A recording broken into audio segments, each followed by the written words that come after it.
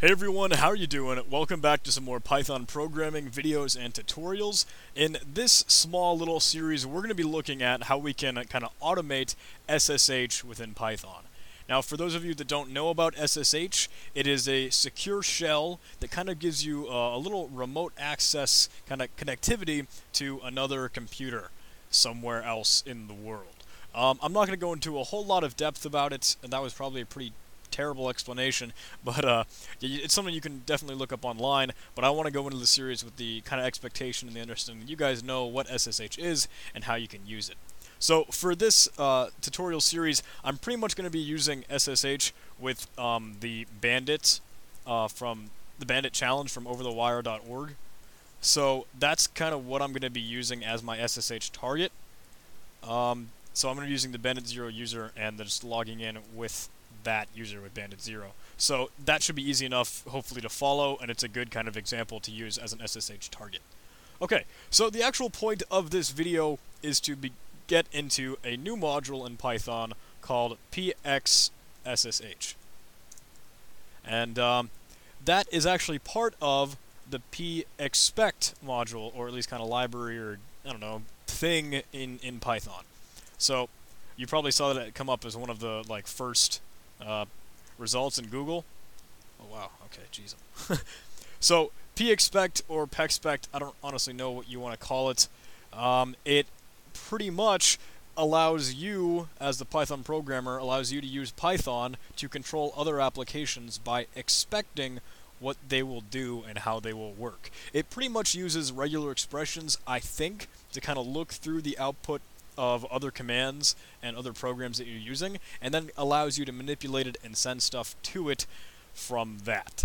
So again, that's just kind of my understanding so far. I could be wrong. I'm still learning about this thing too, but hey. The description here says pxspect or pxspect can be used for automating interactive applications like SSH, FTP, password, telnet, and other stuff. It can pretty much be used to automate a setup script for duplicating software packages and other services, etc., etc., etc. So it's kind of cool, pretty much. I'll go into at least a small little API overview to show you how it kind of works in code, but we're going to be using actually the pxssh module rather than pxspect for the time being. But yeah, like it says, you can give it a program or something to run, like a command, and then you would expect what kind of output you would normally get from it, and then kind of work with it and play with it from that. So, okay. I guess that's enough talking about pxspect and pxspect. Now let's actually get into pxssh. But like I said, it's part of the pxspect module, so we're going to install that, if you guys don't know how to install it already. On Linux, or for Ubuntu and Debian that I'm on, I'm going to install with sudo apt-get install python pxspect. Should go ahead and install that pretty okay. And now I can fire up idle, my Python interpreter. I'll bring this down so you guys can see it. And I should be able to import pxssh without a problem. Cool, that works just fine for us. So, now the stuff that I want to teach and show you guys along all a part of pxssh. Everything that we're going to be doing interacting with SSH and the secure shell connection takes part in pxssh's object. It has a specific sort of session object that you create and then manage everything from. So you can create that with pxssh dot, and there's a pxssh object that you're going to be working with. There is another exception, of course, that's how you can learn more about the errors and things that go wrong with the code, but for right now we're just going to go with the object. And like I said here, you just create this, and you should be good. I'm not going to go into a whole lot more of a description of what all this all does right now. We're just going to go ahead and create it. So I want to store it as an object, so I'm going to say s equals this. Awesome, and that works fine for us. And now we have our pxssh object. So the command to actually connect to a server or log in somewhere is easily enough, log in. And you can see this takes some arguments like the server, the username, and the password, and there's a bunch of other stuff and optional arguments that I'll get into later. But for now, let's just go ahead and log in.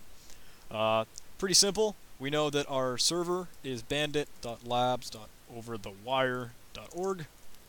Username is bandit0, and they describe on their website that the password for this user is still bandit0. So let's go ahead and connect to this. It'll take a few moments, and it should return true. Excellent, when we've connected. So, easily enough, the login function is to log in, and of course the log out function is to log out. You can see this sends exit to the remote shell if there are any stop jobs, and this automatically sends exit twice and just gets out of there.